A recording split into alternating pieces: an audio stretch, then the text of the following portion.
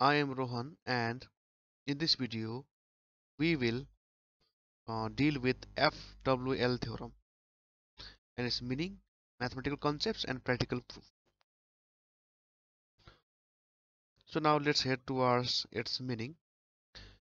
Its full form is Waugh theorem, and it states that the coefficient of one of the variables in multiple linear regression model can be obtained by netting off or reducing the effect of other variables in the regression model from both dependent and independent variable. What does it mean? So now let us take the regression model as y equals to a plus beta b1 x1 plus b2 x2 plus b3 x3 plus error term. This we call it as 1, and the value of beta 1 can be obtained by netting of the effect of x2 and x3 from y. If we net off the effect of x2 and x3 from y, or if we remove the effect of these two variables from y, and and we will also net off the effect of these two same variables, effect of same x2 and x3 from x1,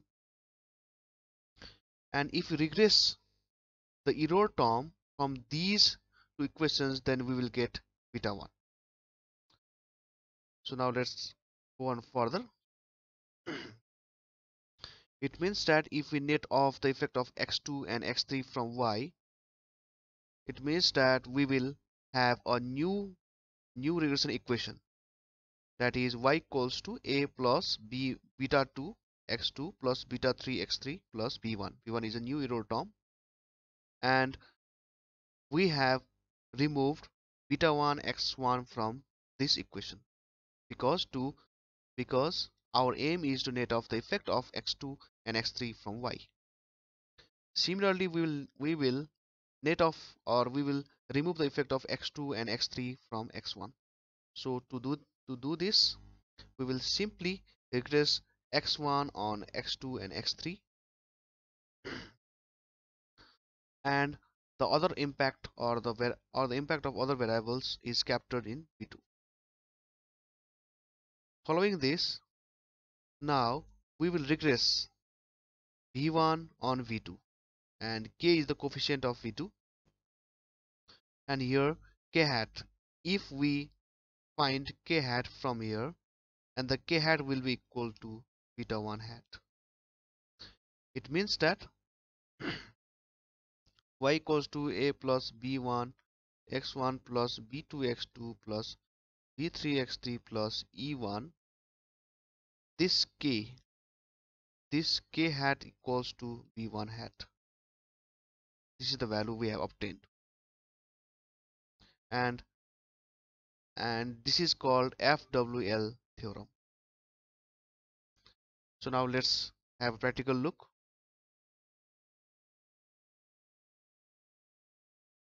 So for it, I have opened the STATA, and I have these four variables y, x1, x2 and x3.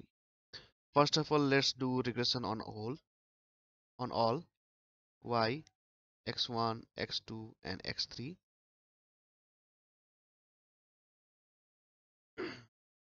So our results are, its x1 means it's the coefficient of x1, it's beta 1, beta 2, beta 3.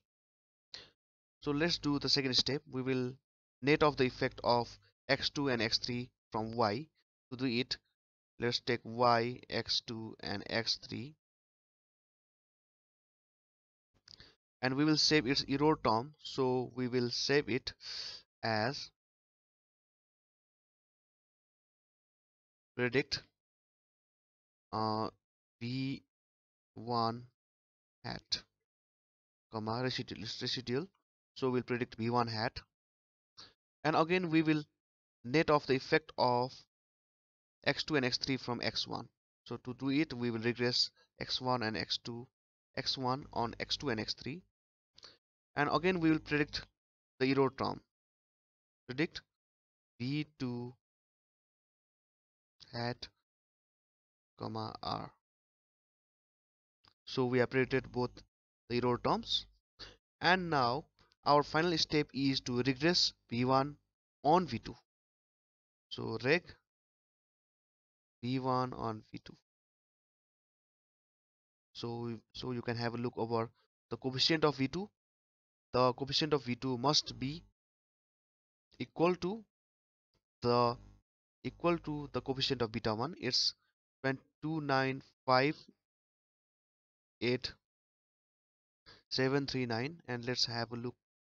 Let's do it again. Regression y x1 x2 and x3.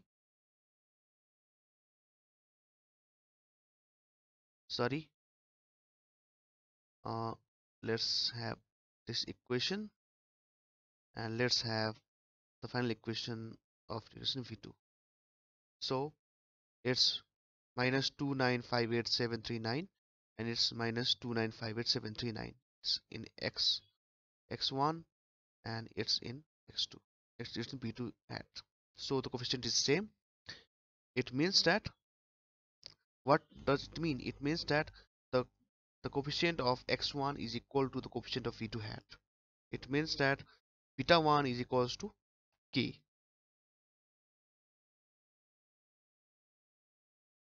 Thank you.